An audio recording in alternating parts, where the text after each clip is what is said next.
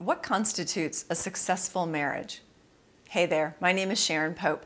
I am the love and relationship coach for women who are struggling in lonely and disconnected marriages, who are trying to figure out if they can stay and make the marriage work and feel good again, or if the only answer is to leave. If you like what you hear, I hope you'll subscribe to my channel.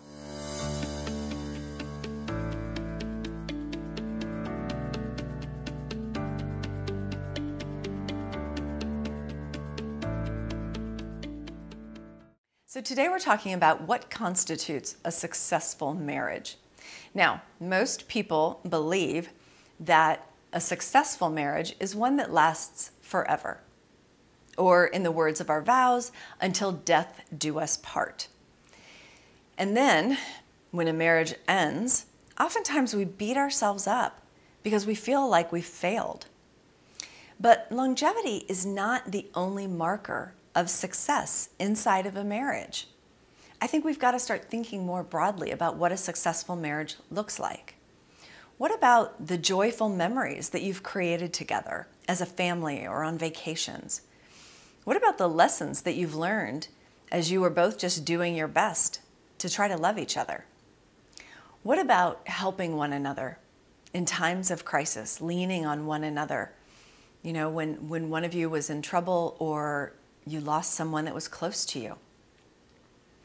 What about helping one another grow up?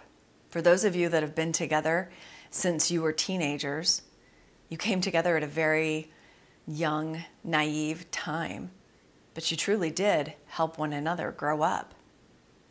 And what about the human beings that this union, the two of you created, brought into the world? See, there are so many other markers for success inside of a marriage, and I think those things really matter just as much, if not more, than longevity of a marriage. I think we've got to step back from marriage and think about what is the goal? What's the goal? Because it certainly isn't, let's just see if we can endure one another, and no one is allowed to tap out until you die. That's not the point of marriage.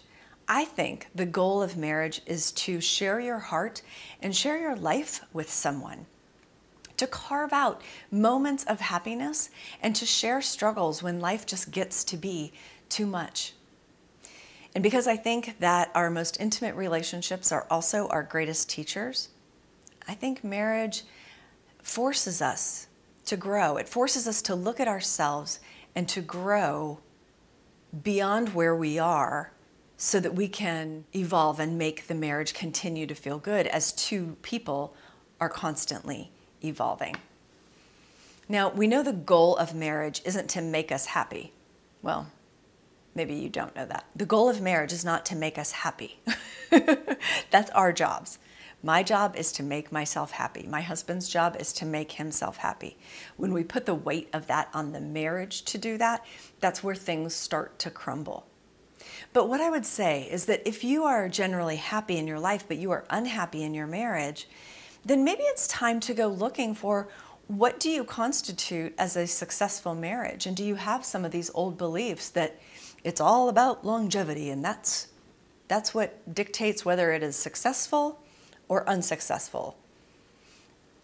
Or maybe you could go looking for ways that your marriage, even as troubled as it might be right now, you can go looking for ways that your marriage truly has been successful.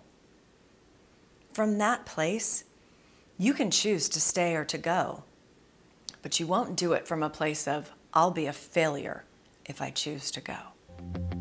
There's many ways to define success. Go looking for them.